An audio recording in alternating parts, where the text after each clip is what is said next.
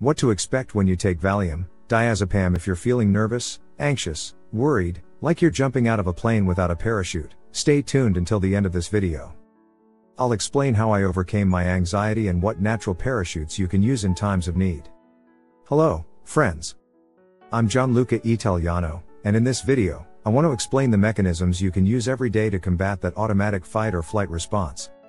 You might be familiar with this response. It's something we've carried with us for generations, for thousands of years, in relation to life's difficult moments, complicated and emergency situations where your body must react immediately.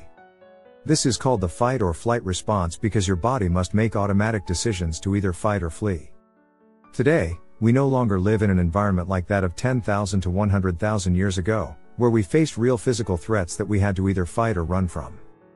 What we suffer from daily are threats through our thoughts, negative thoughts, pessimistic thoughts that project us into an uncertain and often negative future, making us worry, scaring us, and creating a fight or flight response even though the surrounding environment is safe and calm.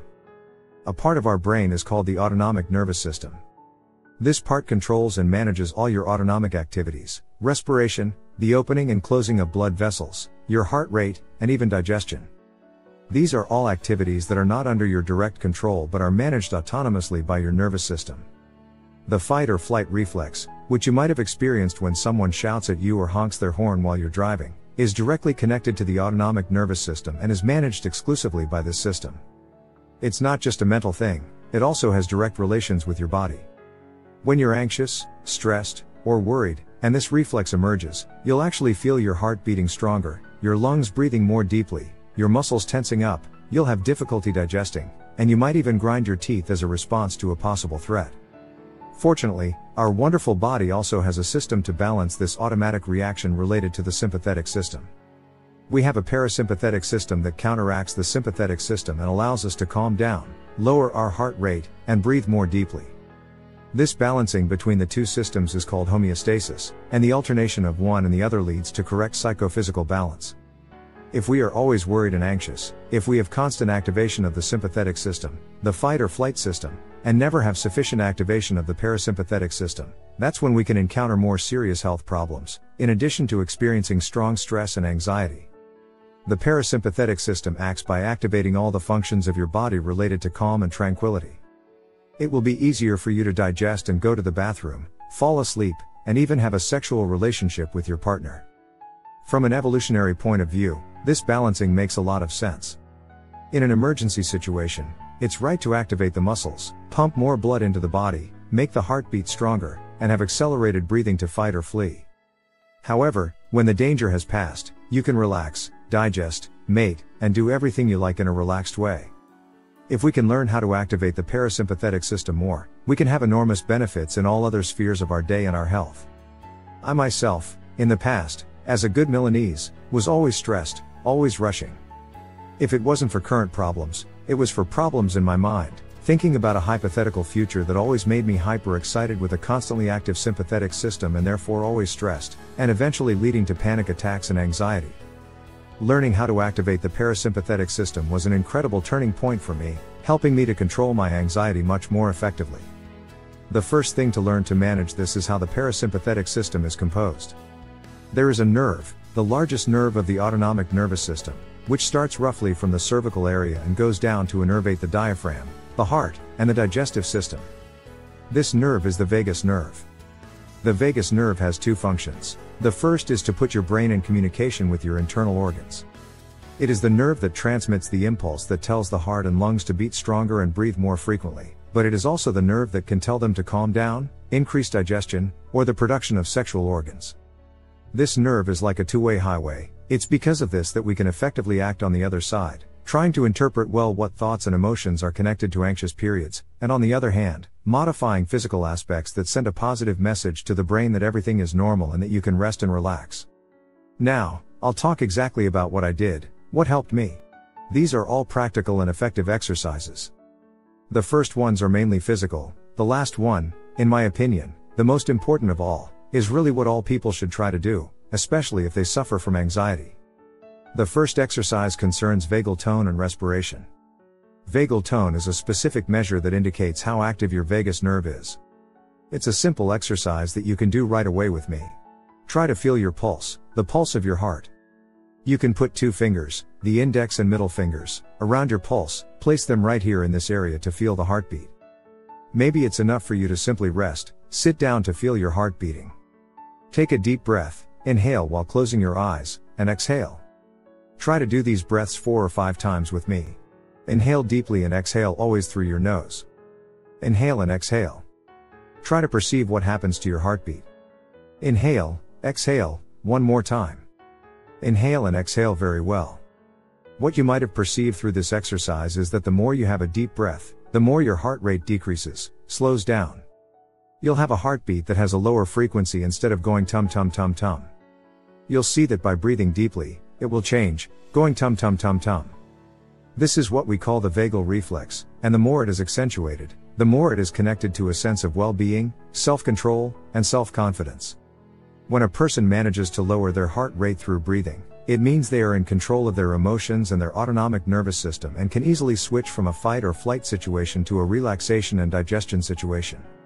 If in your case, you didn't find a change, if your heart continued to beat strongly all the time even while breathing deeply, it means you have a very low baseline tone. You have little control over your autonomic nervous system. This, however, is not a disease, something you suffer from and cannot change. You can modify it precisely through breathing exercises.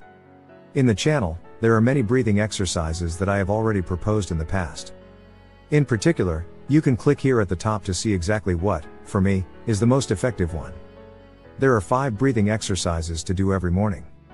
The benefit is precisely in what you will learn to increase your baseline tone. You will learn with breathing to control and stimulate your parasympathetic system to calm down and send a message to the brain that everything is fine, that things will change. It's impressive to note how this simple practice has a direct effect on your mind as well. I experienced it on myself in the first person. Try to do these breaths for 5 to 10 minutes. These exercises, which seem very banal when viewed from the outside, after 10 minutes, you will notice that your negative thoughts, your worries, have passed. You will start to have positive thoughts, you will be happier, more smiling. It really changes something inside your body and your soul that makes you feel better. Control your breathing, and you will be a calmer person. The second practical method to lower anxiety and stress is through eye control. The eyes, as many say, are the window to the soul, they never lie. You can pretend to smile, but it's your eye that is the true litmus test if you are happy, if you are smiling, or if you are just pretending and smiling only with your mouth, but your eyes do not deceive us. In these situations, we have the idea of how much the eyes can have an effect on your autonomic nervous system, on your anxiety. Working to relax the eyes is an effective system to lower anxiety. The exercise that I often put into practice is precisely that of eye relaxation. It's enough to take your hands, rub them strongly against each other, as hard as you can, until they are nice and warm, until you feel some warmth. Now, simply place your warm hands over your eyes and keep them closed. Breathe deeply, try to relax your breathing as well, and allow the warmth of your hands to go and warm and relax the eye muscles. Let go now. You can also remove your hands, and you will already feel well-being, tranquility. The benefit, add to this a simple massage around the eyebrows or right on the eye.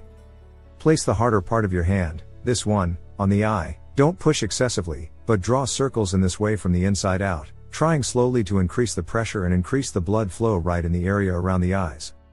It has a very powerful and immediate calming effect. It really takes you 10 seconds, 20 to 30 seconds to feel calmer already and make the anxiety pass. The third exercise I want to talk to you about might make you smile, but it will surprise you with its effectiveness. I learned it directly from the animal kingdom, but it is also famous in psychology circles. It's called yawning. Try it when you're anxious, when you're in a situation where you feel all nervous, when you see that you're clenching your hands, your teeth tightly because maybe someone honked at you in the car, someone shouted at you, someone said something you didn't like. Try to stop and do a big, loud yawn like this. Ah. Stretch out as if you were in your bed, as if you had just woken up. Try to do it as loudly and widely as possible. It's a kind of breathing exercise, but it's even more effective because it's directly connected to when we are calmer, when we are relaxed in a peaceful environment. It sends a direct message to your brain, telling it you are calm, that you are in a situation of tranquility. Try to see what animals do. Try to see your dog. If you see them too, right in the moment of peace and tranquility, they start to yawn spontaneously, just like a message for them to stay calm, to stay relaxed, that the situation is under control, and everything will be fine.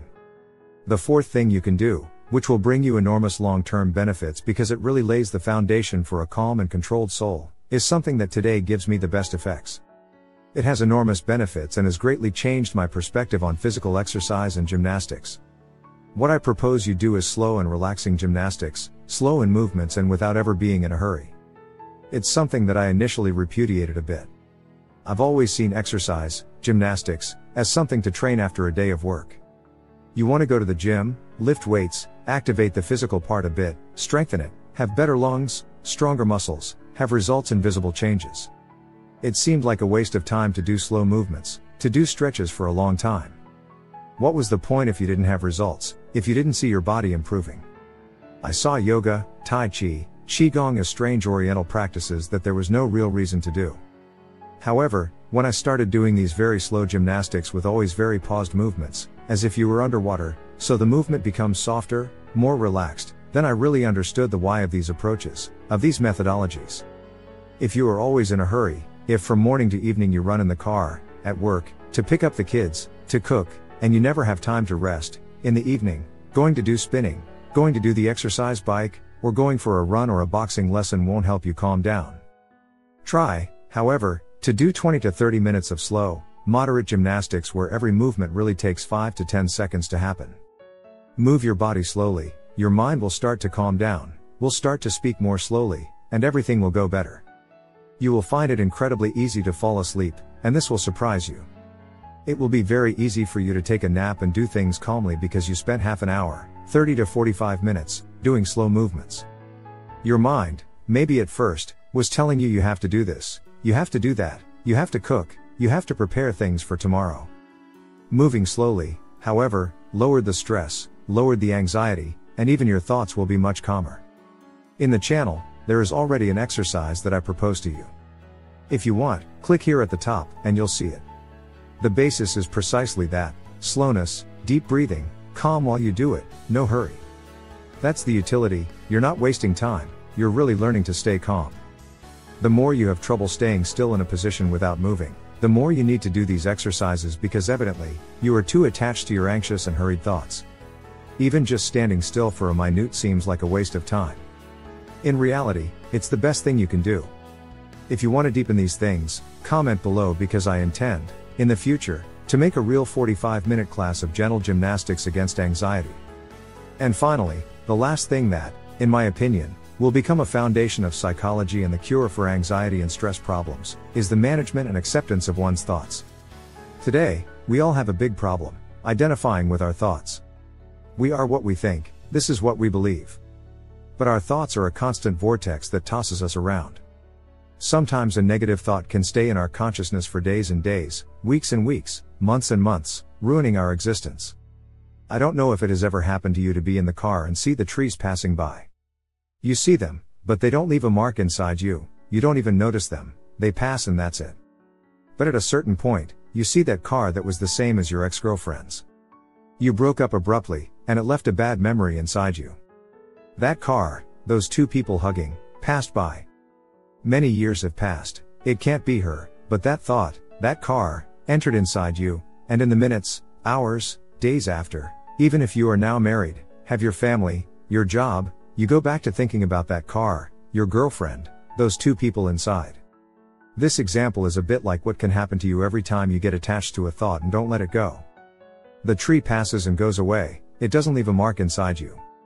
That car, however, can pass, stay inside you, and take away all your energies, continuing to make you brood over things without ever finding a solution.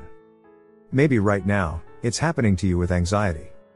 How do I solve this problem of anxiety? No, I'm afraid the anxiety will come back. Oh my gosh, and what if I have that panic attack? At any moment, you have a thought that gnaws at you inside, and you can't get rid of it anymore. The old methods taught you to avoid that thought, to try not to let it come out. Today, however, we have learned that the more you try to avoid a thought, the more it grows, the stronger it becomes until it becomes truly invasive, and you end up anxious about having anxiety, you end up having a panic attack out of fear of having a panic attack. Because the more we try to avoid things, the more they grow. The real cure, or the most effective thing that seems to have been demonstrated in recent years, is that instead, you need to accept and let go. You are not your thoughts are something external that comes and goes, and if you want, you can take them and let them go. Do this simple exercise. Imagine being a tree in autumn next to a river. Take the thought you have now, place it on the leaf, and let the leaf fall into the river and go away. Let the thought go, don't get attached to that negative thought. Stay as a spectator watching your body react when you have a negative thought, an anxious thought. Maybe it's precisely when you're on a plane, in the car, or when you go to work that you start to tense up. Watch what passes through your head, watch your thoughts. You are not the thoughts, you are the awareness that observes what thinks. You are here, you can watch your thoughts from the outside, they come and go. Don't get attached to your thoughts, don't let yourself be carried away, don't merge with your thoughts, but let them go. And if you learn this, your life will be completely different. You will start to know yourself more and more, you will start to understand why you behave in one way and not another. You will start to realize that certain thoughts maybe come from past experiences and how those experiences marked you from childhood, and you still carry them with you even now that you are an adult. Do you want to become free? Don't get attached to your thoughts, you are not your thoughts, you are another person, aware, centered, balanced. It means precisely that you are not attached to your thoughts, but you are free to accept life as it comes. What was your experience with the topic covered in this video? Tell us about it in the comments, we are curious to know. And if you have any doubts or questions, don't hold back. Leave a comment, even just a simple like would be perfect, but most importantly, subscribe to the channel to stay informed about upcoming releases.